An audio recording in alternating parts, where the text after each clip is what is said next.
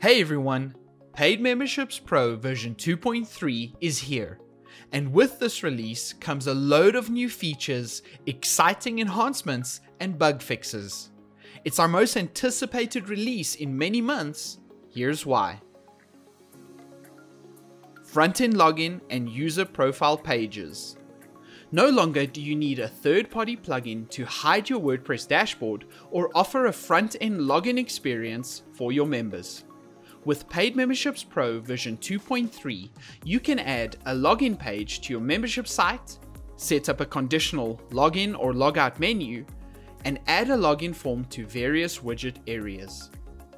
Users no longer need to update their profiles via the WordPress dashboard either.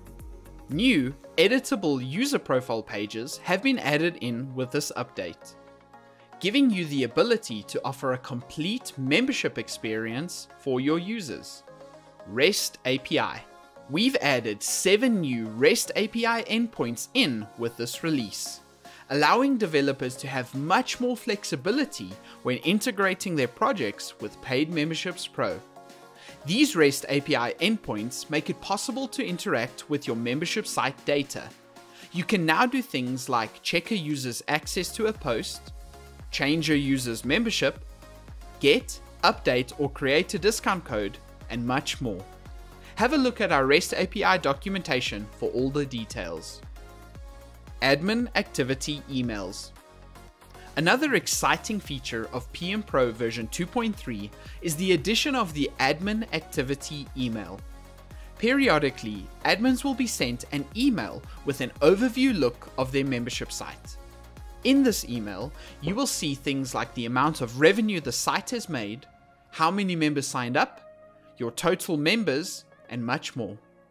This is a great feature for staying on top of your site and knowing whether or not to make changes based on these statistics. The frequency of these emails can be set in your membership dashboard or disabled altogether. New menus and blocks. Paid Memberships Pro version 2.3 is compatible with the WordPress block editor. A few new membership blocks have been added to our plugin, giving you a total of 15 membership blocks to help you customize your site. We've also added a new section to the menus administration page.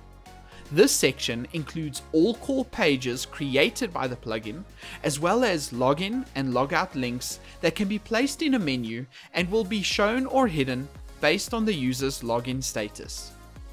These are just some of the features you can expect to see when you update to Paid Memberships Pro version 2.3. Visit our blog if you want to get the lowdown on all the features, enhancements, and bug fixes. Thanks for watching.